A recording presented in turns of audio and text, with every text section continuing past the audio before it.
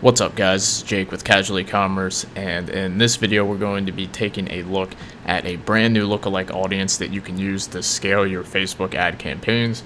So if you're not already familiar, a lookalike audience is a custom audience that you can create within your Facebook Ads Manager based off of previous conversion data that's been gathered by your Facebook pixel.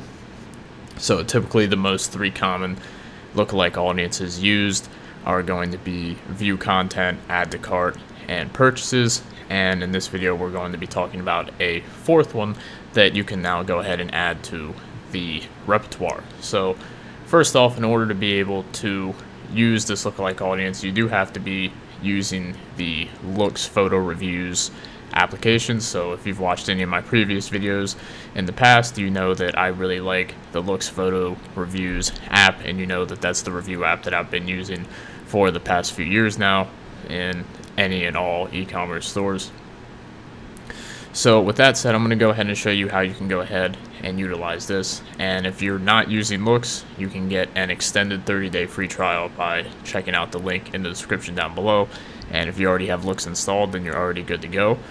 So this is going to be a pretty quick and simple tutorial. So what we're going to do is we're going to go ahead and open up the Looks Review app, and we can come over here to Settings, and then if you come down to Integrations, and we can come down to Facebook Pixel here, which is going to be right here. So you'll notice this looks very similar to how you go ahead and set up your Facebook Pixel within your Shopify store itself. So you set it up here the same exact way. So you go to your Ads Manager account and copy your Pixel ID right here, and you get to this just by going to your Events Manager, and you copy your Pixel ID here, place it in here, and then click anywhere out here, and it will go ahead and save the settings. And you'll notice that once you do that, it says right here that what it's going to do is it's going to send a custom event named Submitted Positive Review for every 4 or 5 star review that is submitted. So what this is going to go ahead and do is this is going to go ahead and give you audience event data for another event. So like I said previously, you primarily create lookalike audiences based off of the view content, add to cart, and purchase events. However, now we can go ahead and add this fourth one in there, and we can create lookalike audiences based off of people that submitted 4 and 5 star reviews. So this is just another way that we can scale up our Facebook ad campaigns. So I'm going to go ahead and show you how you can do that real quick now.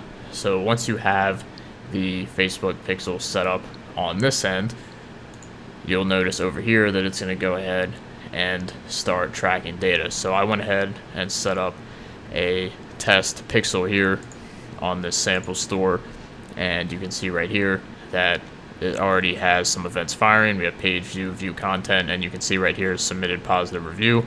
I went ahead before the video and submitted a quick 5-star review on the store to go ahead and test it out for the video's sake. And you can see that very quickly it shows up down here with this new event. So if you wanted to go ahead and create a lookalike audience based off that data, what you can do is come up here to create audience, go to custom audience, and once this opens up, we can click on this, and you can see from our events we have the submitted positive review event now here. So we can click that, and we can set this to the past 30 days, and then we can name this good review, good reviewers, whatever you want to name it, and then create that audience.